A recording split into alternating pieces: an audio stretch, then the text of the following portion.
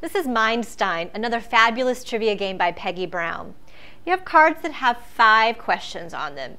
Each of the questions has 3 multiple choice answers, but instead of having A, B, and C as the choices, you have different letters that are going to spell out a secret word. You have to listen to all 5 of the questions first, then after they're all read, you have to answer all 5 of them and try to figure out what the secret word is. For instance, what city did the Rockettes call home prior to moving to New York City's Radio City Music Hall? R, Cincinnati, U, St. Louis, or B, Chicago?